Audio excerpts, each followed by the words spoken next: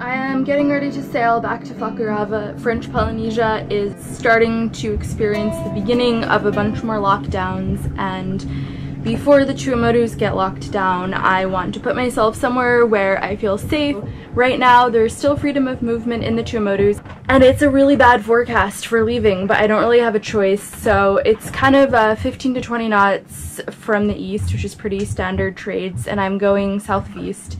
So I'm really buttoning up my boat. I haven't sea stowed at this well in a long time. It's 200 miles. So I'm just going around and doubly securing everything. I have my small head sail up and 2 reefs in the main. The squalls that have been rolling through for the past 24 hours have really big wind ahead of them, like upwards of 30 knots. So my plan is to just not put up a ton of sail, and maybe I'll go more slowly, but at least I'm not going to get slammed around, and when the squalls hit, I'll be a little bit more prepared. Welcome to Wind Hippie Sailing. I am single-handing my Grind 27 around the world. I started my trip in Maine with a very cold 10-month overhaul of my entire boat. Solo sailed through the Caribbean, the Panama Canal, 41 days alone across the Pacific, and now I am sailing in French Polynesia, trying to learn French, living the castaway lifestyle of my dreams, and doing a bunch of awesome sailing. On board the Geck, I have no fridge, water maker, fancy electronics, and my dinghy is a rowboat with a sail rig. If you're interested in seeing what I'm doing in my daily life, check out my Instagram @BoatLizard. I'm sunscreened up, waiting to go. It's really squally outside, and I am kind of nervous about this pass. It's really not a good one to leave in a lot of wind.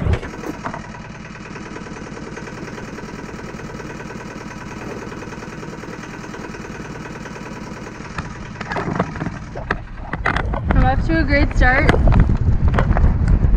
I wanted to have my anchor before this squall hit because there was a lull in the wind, and it made it easier to have my anchor, but now it's really rainy and I'm a little early for the pass, so I'm just kind of sitting here with the engine on but not going anywhere, waiting for the squall to be over, and then hopefully it's time to go hit the pass and see if I can get out. Once the squall wind dies down, I'll round up and set the main, and then I'm kind of well on my way. The squall is temporarily over. There's more gray on the horizon, but I have my main up, tiny main because it's really windy out there, double reef, and I'm heading for the pass. I just saw a bunch of dive boats going there, and they usually know what's up, so even though it's 45 minutes before a guesstimator slack tide, I'm gonna go for it anyway. I just so want to get out here and get on the open ocean. This is the last day marker that I need to round, and then I'm going to turn 180 degrees-ish and be in the pass. Well, it's hard to tell. It looks pretty okay in there, but I also can't really see it. I am in the pass, and there does seem to be a little bit of current that's pulling me onto this side over here. So even though I'm pointing towards the middle, I'm kind of getting sucked onto the edge. Strange swirly stuff pulling me towards the reef, which is unpleasant. But the wind just kicked back in a little bit, so that should help me have some more speed and way to be able to stay away from the nasty current swirls. I'm going to try to strike out more into the center of the pass, even though it's usually better to stick to the right. I think since it's so slack, it doesn't matter if I'm more in the middle, and then it makes me a little safer from these currents that are pulling me onto the shallows.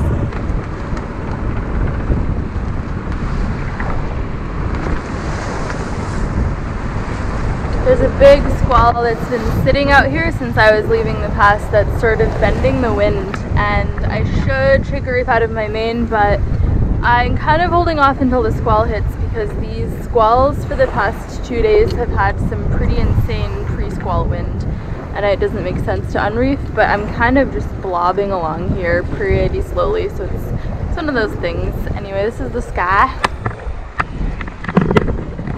Here's yon squall,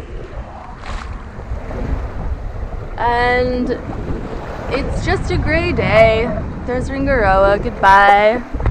It's another sailboat that I passed earlier. I just ate an apple with peanut butter. I'm excited to get some more sea room out here because I am on a lee reefy shore and just sort of tacking my way away from Ringaroa. So once I pass another couple hours out here, I think I'll relax a bit more. Hopefully this squall blows through, and then I'll see what the wind is doing after the squall and jig a reef out if I need to. The squall is here!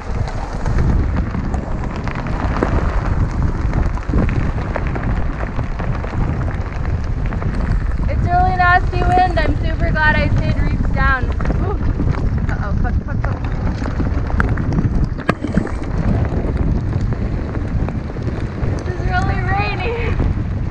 What a squall! God damn.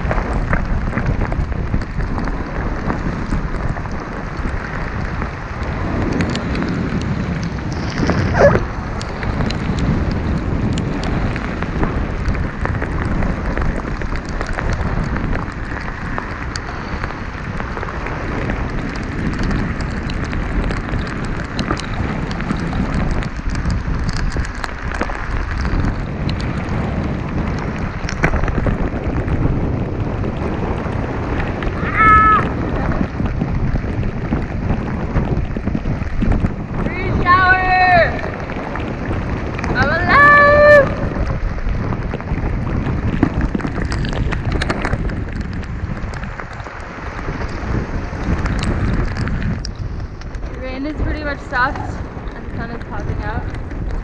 Oh, I see blue sky behind me. I think this is through. I'm really glad I stuck with my gut and kept the sails reefed down, even though I was going really slowly for a while there. These have just been really nasty squalls, so I think I have to decide on this trip whether I want to be reefed and underpowered a lot of the time, but be safe through the squalls, or put up more sail and then be really vigilant and pull down the head sail every time a squall. So, more squalls on the horizon and the sun is setting. Squally, squally.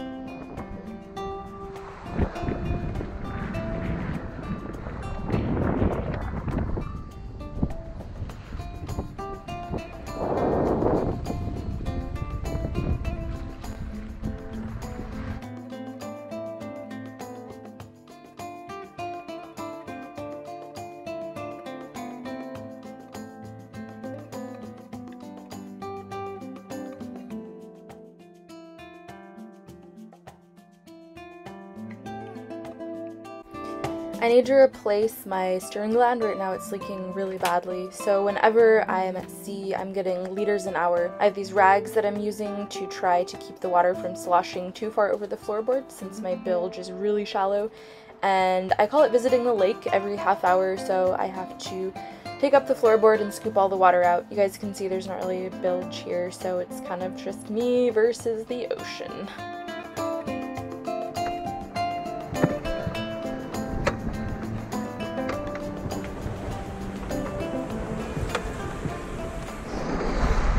My second night out.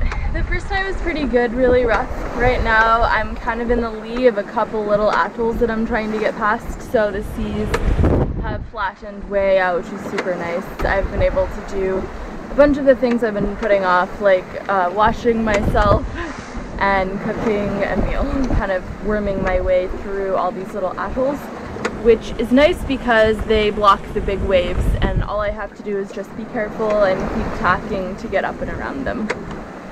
Really beautiful sunset. Super nice to have the seas lay down a little bit, and it's been a good day. I've been doing a lot of napping because last night I didn't get a lot of sleep. I have my small head sail up again. Life is getting windy.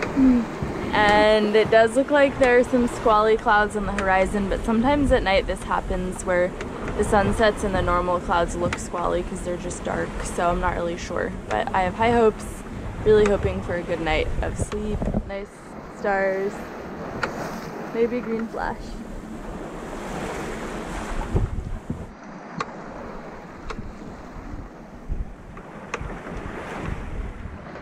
It's really rough outside and super windy, but in weird gusty ways, so sometimes I'm really overpowered. Right now I have my working jib up and one reef in the main.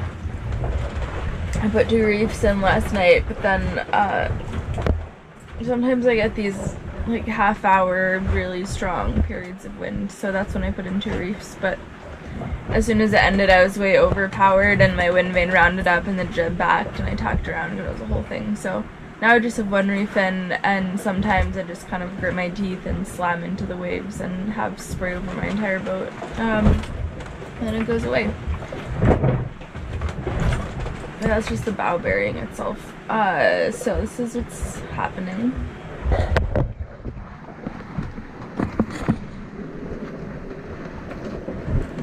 This has been my course so far. I left Ringaroa and got stuck in this really strange pattern of squalls. So this, I tried to tack, but then it was such a horrible tack angle that I went back. But look at all these different, this is all close hauled. That's all on a starboard tack except for this one little bit here. That was a port tack. This is all insane. And then finally, I was able to tack and have not such a bad tack angle. So this was a good night 2 nights ago. I made it all the way down to here, and then, so the thing is, there's huge waves, and my boat just buries its little nose into them, and the wave rolls over the whole boat. So I thought I'll go between these atolls because I'll be in the lee, and sure enough, the waves were way down. But I think there's some sort of current because if you look at my tack angles, they aren't very good. This was all last night that I was tacking every couple hours, no fun. And then I think I made this tack around 3 this morning and barely cleared the edge of this guy. Now down here, here's another one that I have to tack around. I'll get up into the lee of 2-ow. And then hopefully, I think this is a optimistic line, I'll probably be going more like this. This is where I'm going, but I'm gonna go into this pass, not this one. So I still have it's 75 miles, so I'll take the morning tide tomorrow morning and go in there. But yeah, just getting into the lee of 2-ow a little bit, so the waves are down, but it's been a night. Breakfast is this carrot and some water. Just spent my 3rd night at sea. Oh, I'm so tired. I'm coming up on Fuckerhaven now. I have just sailed way up into the lee and I'm about to make a tack back down and around. What's that? I'm ready to go back to sleep after I do this tack. I'm approaching the South Pass now, starting to finally see the palm trees. Really sloshy out here. Not really sure what the tide's doing in the pass, but fuck it. I'm so ready to be in. Made it in the pass! There was probably 3 or 4 knots ingoing, which was cool. This pass is totally flat when it's ingoing, even in strong winds, so that was nice. I just kind of flew through. Now the wind is the wrong angle for me to be in the channel on the way up to Harifa, so I'm sailing through the atoll and kind of dodging around bonnies, keeping a sharp eye out for those geese because the viz isn't great today. So I'm gonna go do that, but I'm so happy to be in! Oh my god. I made it in! Anchor's dropped, everything is put away, and it's time to go to sleep. It is 2 o'clock in the afternoon. I think that's a reasonable bedtime for me. So, good night, peace out, hello Fuckerhaven. It's really great to be back. Thank you, Tish. Thank you, Tish. Also, thank you, Tish. Thank you so much to Tish. Thank you, Tish. Who is Tish? Hi, I'm Tish. On the weekends, you can find me on the track, in the woods on a hike, in the kitchen baking something delicious. But even at the end of a busy, glorious weekend, I test and schedule Holly's video for publication for 2 p.m. on Monday afternoon. Thanks for watching. I put out new videos every 2 weeks, and for my patrons, you guys get a new video, little snack on the weeks that I don't put out a YouTube. thank you to all of my lovely patrons who support me and continue to make my journey possible. If you'd like to become a patron, my Patreon is patreon.com/windhippie, and for one-time donations, my PayPal is paypal.me/windhippie. Thank you for all your lovely comments. I love reading them and responding whenever I have an available internet connection. I think that's it. I hope you guys enjoyed meeting Tish, and I'll see you guys in 2 weeks with another video. Peace out.